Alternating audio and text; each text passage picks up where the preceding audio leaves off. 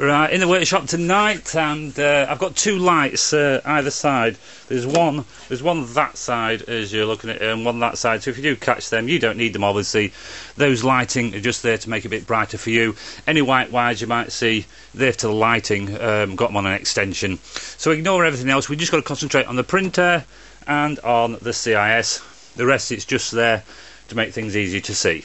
We've got the Pixma MP150. It's the MP150 Canon, and we're going to fit a CIS onto it. So let's see how to do it. Right, I've just hide the video a bit, lift it up a bit because you couldn't see on the previous angle. Right, the lid's up, the printer's on, and because the lid's up, this will move freely here. Just move that clip out of the way, I'll show you about that in a minute. But that moves left to right freely. So we want it across to the left so we can put the cartridges in, and here are the cartridges. They've got the green protective clips on, so clip them off, both of them, and then they've got some blue protective tags as well, so peel those off. And while we're just peeling those off, just let you know, like in all my videos, just let you know the ink on my hands is from remanufacturing cartridges. It's not from this CIS. I've always got filthy hands because I'm always doing something with ink. I want to wash them when I finish work at night time. So we've got the CIS here. They've got the black on the left and the colour on the right. That's a new lid I've put on theirs. Yours will have a sticker on, but I've put a new lid on there because it was a bit dodgy. So we've got the black to the left, the colour to the right, and we put them into the carriage just as you normally would put any cartridges. So black, colour clicked in, black clicked in. So we've got those clicked in, and now got to look at where the piping goes. Right, so I could save some time on the video. Before I started the video, I'd done a couple of clips. There's a clip there. It hinges like that, and you see this hand here? There's a hand showing you how to put the cartridges in. You want that clip underneath it, hinging this way, so we can clip the pipe under there.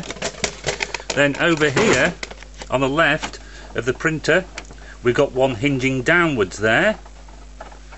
That's on that little indented bit there on the left of the printer, and then on the front of the printer I put another one here hinging up.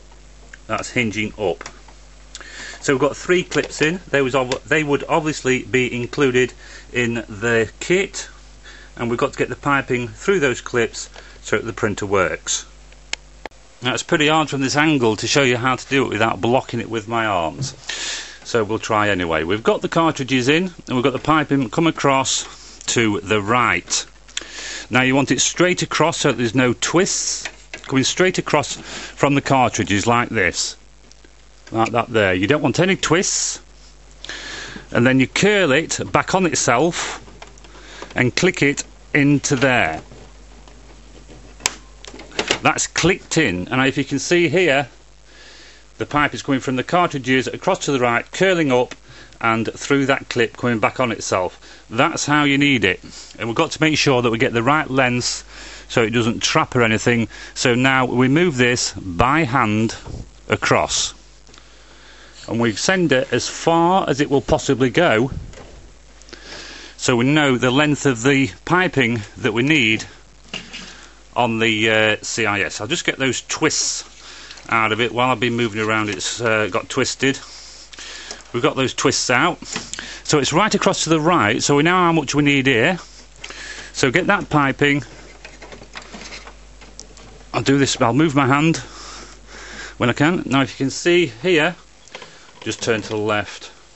Here on the left we brought the piping out, and we need it to stay up here. We don't want it dropping under, we need it to stay in there. Clip it into that left clip there. Now you can see the piping is coming out of there across to the left and into this clip on the left hand side. Then bring it out the front into that clip there and just clip that one up. Now your piping is in place. We know it's the correct length because the cartridges are still across to the right hand side. So really we're not far off having the CIS running. Now I've got the camera in my hand now, so it might be a little bit wobbly for a couple of minutes. The printer's been switched on, so the cartridge will come across to the left here because of it's recognised them. Up here is a door catch. If you can look at this pen here that I've got in my hand, and look where I'm pointing it, there is a black door catch just there at the end. If you can look, just there, I'm going to drop the pen and you can see the catch. The lid here comes down, pushes that catch down and makes it think it's closed. But so you can see it printing with the lid open, so everything's okay. I'm going to put the pen in there and make the printer think the lid is down, and immediately the cartridge go across to the right hand side. So what we've got to do now is print. And here we are with the print with the lid down. Now the reason I cut the video short is because we don't want a really long one. People get fed up of it. So I haven't obviously filmed the whole printing procedure from when the lid was down. I've put the lid down. I've made sure this piping was just in that crack there on the left. It fits perfectly. It doesn't trap it. The ink can get through easily. And you can now see the there you go. It's printed with the lid down. So perfect printing at a low price. That's a Canon MP150. I'm pretty sure the MP210, 240 are the same as well. Just little, they just got little extras on them that this one hasn't got. So that will do the 150, 210 and 240, I'm pretty sure. Don't take any notice of that wire. That's just me lighting going across the extension. Now just one more thing before end the video. There's your bottles. Now I put this much ink in to send them in so it don't go everywhere in the package, but fill it up to about here. Make sure you take your small bungs out the top, leave the big ones in the bottom, and put your air filters in each one. That lets air in but won't let the ink come out if you just accidentally knock it. So don't ever let it run out. You never want to go less than 20mm, because if you get air in the system it takes quite a bit of getting out. There will be instructions on how to put the ink into these bottles included in the pack. So I think that's pretty much it. The CISS working on the Canon MP150. Save loads of money. Thanks for watching.